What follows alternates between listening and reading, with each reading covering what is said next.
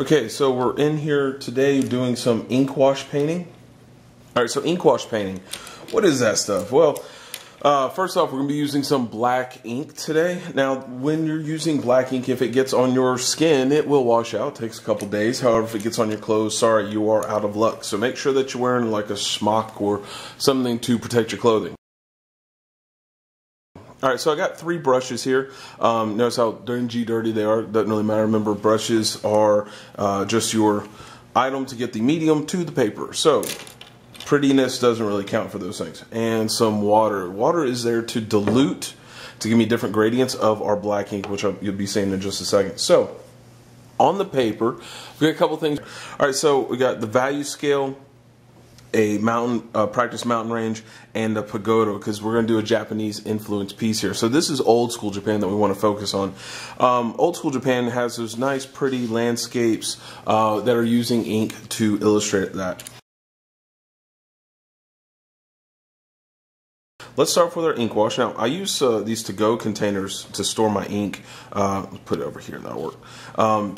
Because it's really handy, really easy. So I'm going to first rinse off my brush, get a little hydration on there, and just dip it straight into the raw black ink. Now, I've got 100% black ink on this, so on my value scale, I want to start painting that in just the regular 100% black ink, so I get full coverage on my black zone. Now, on the value scale, it's going from light to dark.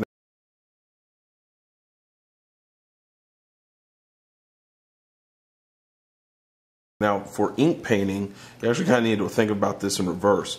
If I start in black and then get my different gradations, so just water on the brush, I'm putting up into kind of a clear section on the lid, add in my next wash, just water on the brush, give a lighter tone, a little more water on the brush, even lighter tone. Notice I'm not even going back to the ink, and I'm just lightening up the tones, and I'm just using the diluted water from my brush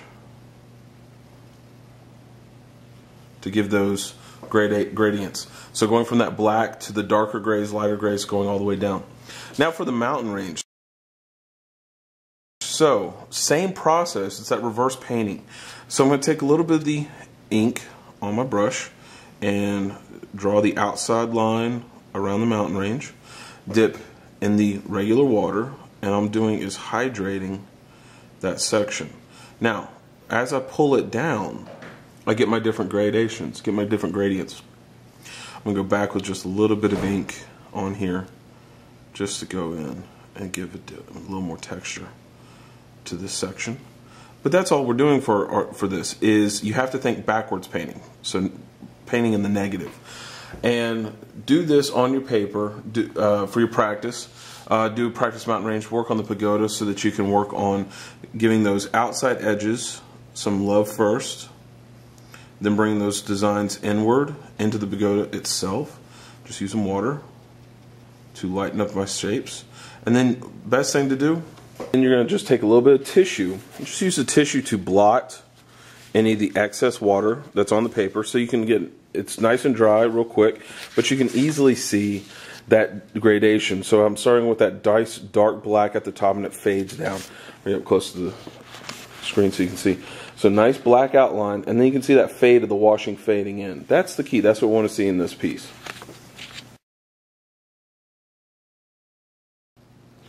Alright, so today we're working on continuing our ink wash paintings.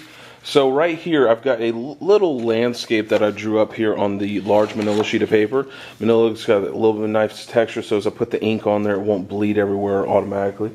And what I did was I went ahead and drew this twice, just to make my life a little easier.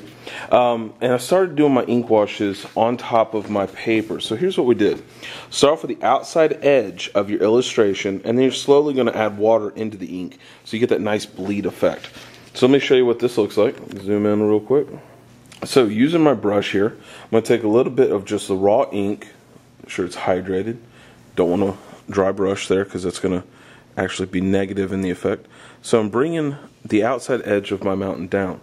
Then, just using regular water, go in and lighten those grays. And remember, mountains are craggy, so they got all this different textures on them.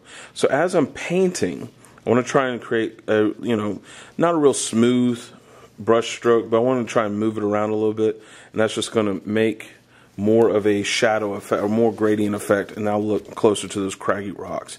Just taking a little tissue, blot off the excess water to get those nice mountain-esque shapes, so I get those nice smoky mountains above my little hut down at the bottom. I'll put Pagoda on the side over there in a second. So using these techniques, work on your landscape piece, get that old world Japan design fleshed out. Good luck.